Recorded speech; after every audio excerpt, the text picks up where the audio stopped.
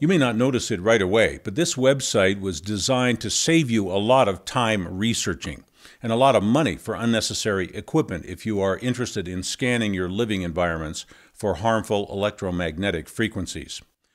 Millions of people are now finding EMF sensitivities in their families. And sensitive or not, we should all have some way to determine if our EMF exposures are too high. And we should be able to accurately read and record those exposures if we ever would need to present credible evidence to, say, a utility company or an insurance company or a device manufacturer in some legal challenge. I contacted Orem Miller, a highly experienced building biologist, to recommend the lowest cost EMF scanning meters while assuring that those meters would accurately measure the full range of potential harmful EMF exposures in a home, office, or other living space. As it turns out, it's not possible to fully scan a location with just one meter because electromagnetic frequencies cover such a wide spectrum, and there are so many different common sources of harmful EMF in our living spaces. So Orem researched all the more affordable meters, looking closely at all features, functions, and costs, and he put together the most economical combination of meters possible to tell you everything you should ever need to know about the EMF hazards in any place you may occupy. It came down to 4 different scanning devices that we recommend and offer. I'll explain the purpose of each one briefly for you now, but there are more detailed demonstrations of the meters in videos next to each meter on our home page. The Budget Buzz Stick is a sensor and amplifier set. This is handy for your first rough sweep of an area. The sensor picks up a wide range of EMF and gives you audio feedback to help you locate general problems. After you use this a while, you can actually tell by the sound it makes what kind of source the EMF is from, such as a cell phone, bad wiring, power lines over the house, or whatever.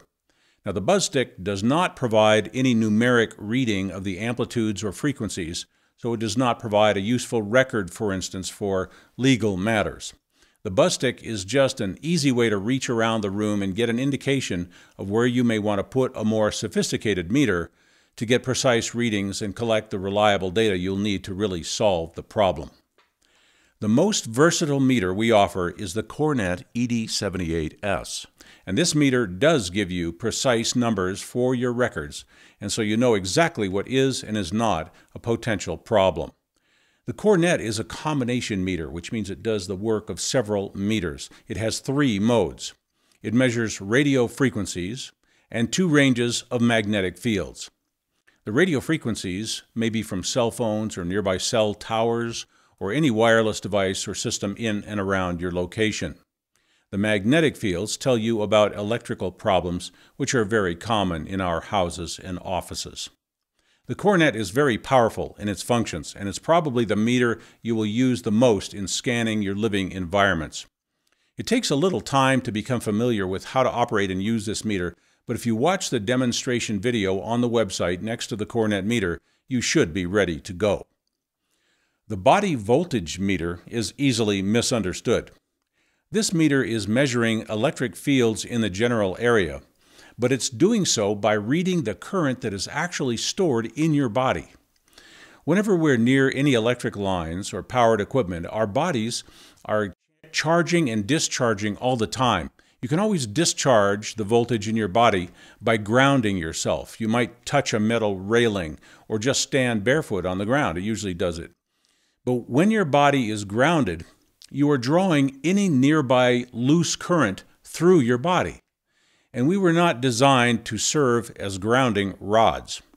So rather than draw all that nearby voltage through your body, it's better to escape or eliminate the source of the electric fields, especially if they're in the room where you're sleeping. The body voltage meter tells you when ambient fields are too high for health and safety, and it can usually give you an idea where the fields are coming from. Without realizing it, we often have electrical wiring and devices close to us which elevate our body voltage. It's unhealthy to have a high electric charge in our bodies for sustained periods, and the body voltage meter gives you a way to find and identify those problems.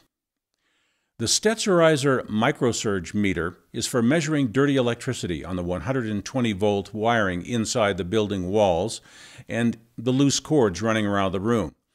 The term dirty electricity means your house current is disrupted or polluted with transients and harmonics, usually introduced into your lines by transformers, motors, wiring errors, poor grounding, and all kinds of electrical appliances, tools, and devices. This causes harmful electric fields to be broadcast well into your rooms and living spaces. Your house current is supposed to be 60 cycles a second, nothing more, nothing less. By plugging in the Stetzer meter, you can see the current that is not supposed to be there, that is being wasted and polluting your living spaces. A lot of that can be fixed by unplugging unnecessary devices or moving them, fixing wiring errors, and making sure every electrical device has a 3-prong grounded plug. If that doesn't fix things, the Stetzer company makes a plug-in device called a filter that neutralizes and reduces the dirty electricity. Often, a house will need about 20 of those filters to keep the dirty electricity down. The Stetzer Microsurge meter and the Stetzer filters are available on our website. Sometimes you're just looking for one particular type of exposure, so you may decide to order 1 or 2 of the meters. You do need all 4 meters if you want to know the full and true picture for your location. If you're ordering all 4, there's a one-click package order button on our website to make ordering the full set more convenient.